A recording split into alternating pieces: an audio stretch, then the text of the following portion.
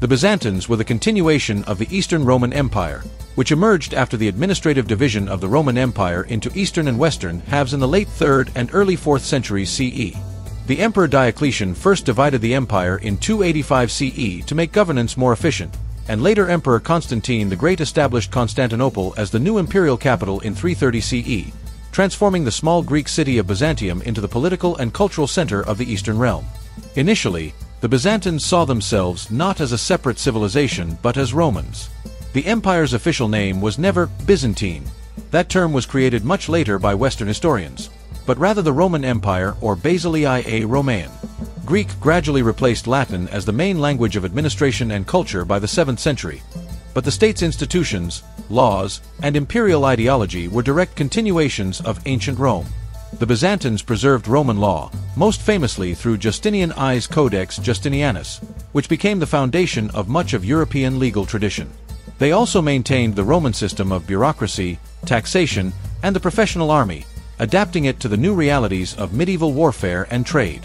A 2025 study named Carbon and Nitrogen Isotopic Ratios and Ancient DNA Evidence from Barsan-Hoyuk and Katakalisi-Anaya focuses on DNA data from human remains from Western Turkey dating to the Byzantine period. For this video, I have used publicly accessible data to explore one such genome. The sample is a male, carrying the Middle Eastern Ty lineage together with the European mitochondrial lineage U5A. For subsequent analysis, I used academic tools, such as Admixtools 1 and 2, developed by Harvard, but also amateur tools such as G25, my Trait Predictor tool, my BetaCalc tool, and my MagePlot tool. With G25, this Byzantine man clusters with Macedonian Greeks. Consult this 2D PCA built on the basis of G25 coordinates. On this PCA, we see a major cline from Balkans to the Eastern Mediterranean, with Bulgarians plotting on the Balkan extreme and Dodecanese Greeks plotting on the East Mediterranean extreme. As you can see, this Byzantine sample falls intermediate, in close proximity to Macedonian Greeks. We see another cline, from the Eastern Mediterranean to West Asian, with Trabzon Greeks representing the West Asian extreme. Consult this phylogenetic tree built on the basis of G25 coordinates. Here we see 3 major subclusters, 2 of which are more closely related to each other. The most distinct cluster is the Anatolian Greek cluster, which is filled in by Trabzon and Central Anatolian Greeks. This cluster is very divergent from the other 2 major subclusters that are relatively close to each other. Take a look at this subcluster, which is made up of such populations as Cretans and Greeks from Izmir. This is the Eastern Mediterranean cluster. There is also the Southern Balkan cluster, which is rather closely related to the Eastern Mediterranean one. In the Southern Balkan cluster, we find such ethnicities as Bulgarians, Albanians, Corinthian Greeks, and our Byzantine individual, Bar 021. Consult this Mesolithic ancestry breakdown computed with Admixtools 1. According to it, about 51% of his ancestry derives from the Anatolian farmers. This is typical for Southern Europe, but a bit low for Anatolia and Greece. His share of Caucasus hunter ancestry, at 18%, is very low. This score for Caucasus hunter ancestry is more typical of Iberians and Southern Italians, but is very low for the Balkans and especially low for Anatolia. Mind you, this sample comes from Barsan, a town in West Anatolia. He scores 22% Eastern hunter-gatherer. This is very high for Southern Europe and suggests heavy Slavic ancestry. He also carries 9% Western hunter-gatherer ancestry, which is also extremely high for a Greek.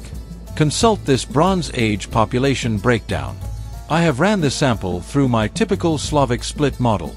According to this run, the overwhelming majority of his ancestry is Paleo-Balkan at 75%, with some strong Baltic admixture at 21.5%. There is nothing that would suggest Germanic or Celtic ancestry, as his share of Anetis ancestry is quite low, at 3%. Based on this breakdown, we can estimate anywhere from 35 to 50% Slavic ancestry in this sample. Let's move on to his trait predictor results. He was predicted to have medium brown eyes, dark brown hair, olive skin tone, wavy hair, Greek nose shape, and thinner eyebrows.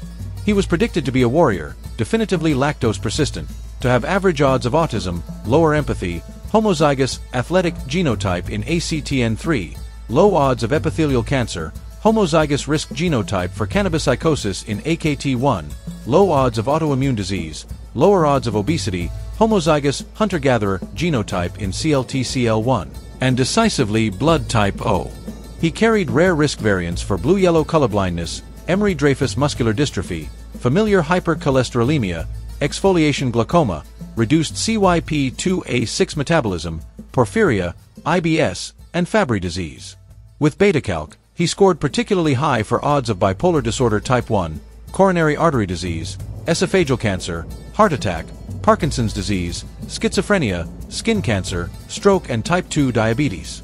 He scored particularly low for odds of alcoholism, Alzheimer's, anxiety disorder, asthma, hypertension, mental disorders, and prostate cancer.